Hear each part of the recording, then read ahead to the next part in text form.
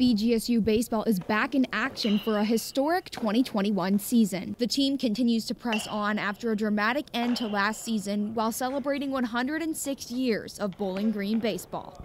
With everything that went around and COVID and everything, there's a lot of speculation about stuff going on, and I think just us being able to get back on the field is, hey, we're not leaving and we're going to stay around. This will be Kyle Hallock's first season as head coach. We've created a standard for each part of practice and different levels that we hope to achieve, and we're looking to turn our practice play into really good game play. The team has been working on executing the fundamentals of the game. We want to be able to become hard to beat, and by doing that, if you execute our style of baseball, which is playing good defense, running the bases well, finding opportunities to hit and produce runs. We don't want to just hit offensively, we want to produce runs.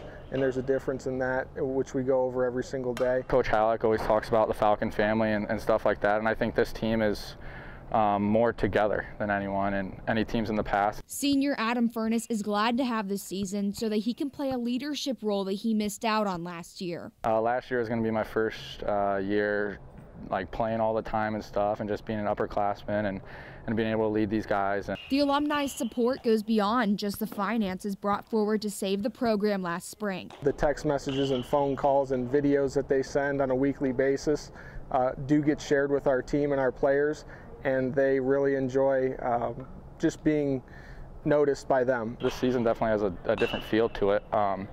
There's a lot more that we're playing for. Obviously, we feel like we have a standard to uphold and something that we want people to be proud of.